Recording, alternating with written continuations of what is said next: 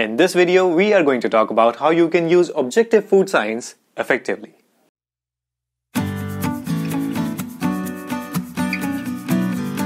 Hey, how are you doing today? Welcome back to the channel. This is Areeb Irshad and you are watching Foodtech Simplified, where I make simple and easy to understand lectures, videos and tutorials for the students of food science and technology.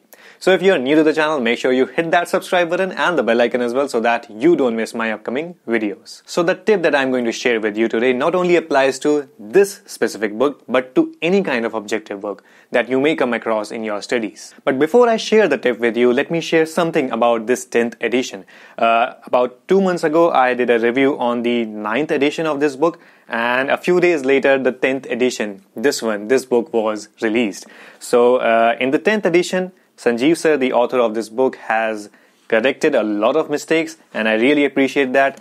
And not only he has added the past year papers for CFTRI, GATE, ICAR, BHU, but also he has added 3 new sections, that is horticulture, home science and advances in food processing. And again, I would like to mention that this is one-stop solution for practicing the questions that are related to CFTRI, MSc entrance exam, or ICAR NET exam or GATE exam.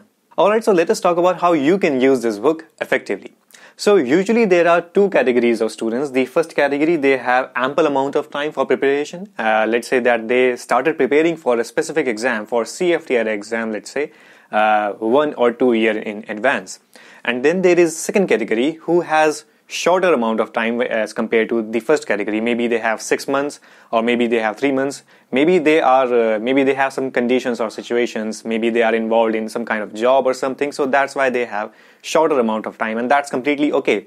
So I'm going to focus on both of these categories, how the students of both categories can excel in their respective exams. So first of all, let me talk about the first category. That means the category of the students who have ample amount of time, 1 or 2 years for preparation. So if you are a student from the first category, that means you have ample amount of time, then you should not start with this book. You don't have to start with objective food science. Rather, you should start with the textbooks such as Food Science by Norman Porter. And why is that? Because obviously you need to first of all focus on concepts. See, the textbooks such as Food Facts and Principles by Shakuntala Mane or Food Microbiology by Frazier. I'm going to do a book review on this one. So these textbooks, these are usually, and obviously these are for practicing the concepts. But the objective food science, the books like these are for practicing the concepts that you have studied. So this is the book that you have to use for practicing, for self-assessment, and these are the books that you have to use for understanding the concepts. Alright, so once you have understood the concepts, you take this book and you start solving the questions. So how are you going to do that? So first of all, let's say that you have just studied food chemistry and you want to assess yourself for food chemistry section, for the concepts of food chemistry. So there is a dedicated section for that, the section 3, or you can say chapter 3 for food chemistry.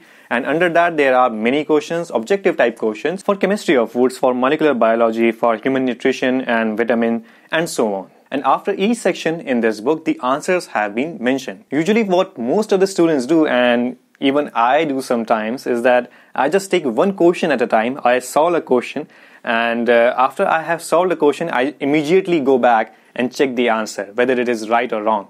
And then I go to another question and then check again the answer.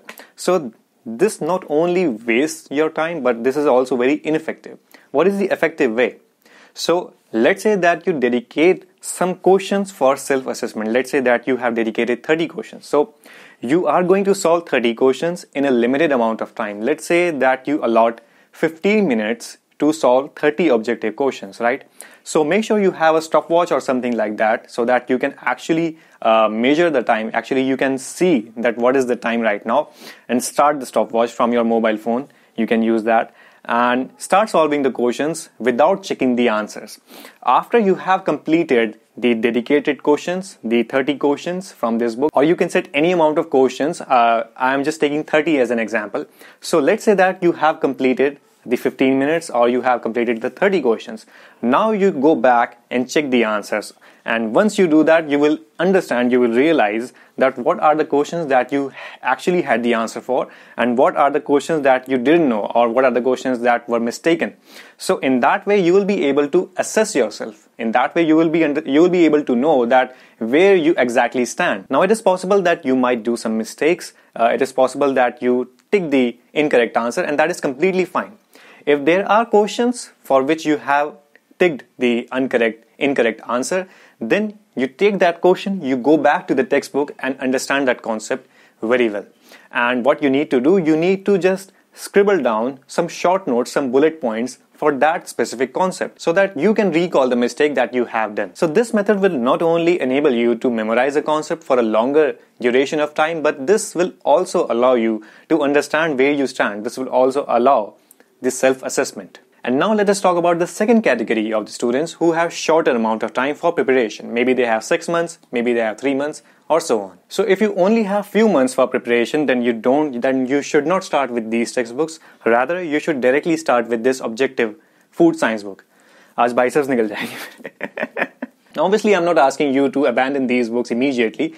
These books will come in handy for sure. I will get to them in just a bit. So the method of solving the questions from this book for the second category students, that means for the students who have shorter amount of time, is going to be the same as that of the first category students. So that means the method that I just told you, the method where I allotted 15 minutes for 30 questions, and after I had completed all the questions, after I had ticked all the questions, later I go at the back of the section and check the answers and do a self-assessment where I was right and where I was wrong. So that method is going to be the same for the second category students as well. In this scenario, for the second category students, you don't have to start with the textbooks. You have to start with this book directly because you have shorter amount of time. And again, you will also have to maintain some short notes, some bullet points or some tabular form notes based on the mistakes that you have done while assessing yourself from this book. And why is that? Because obviously maintaining some short points for the mistakes that you have done are very important, not only for recalling the mistake that you have done, but also for self-assessment and also for the revision prior to the examination. So 7 days prior or 14 days prior to the date of examination, it is advisable that you practice the bullet points, that you practice the short notes that you had prepared from the mistakes that you have done during the self-assessment. So this was the practical tip that I wanted to share with you. I hope that you implement this in your own preparation strategies, in your own studies, and I hope that you succeed in your respective examinations.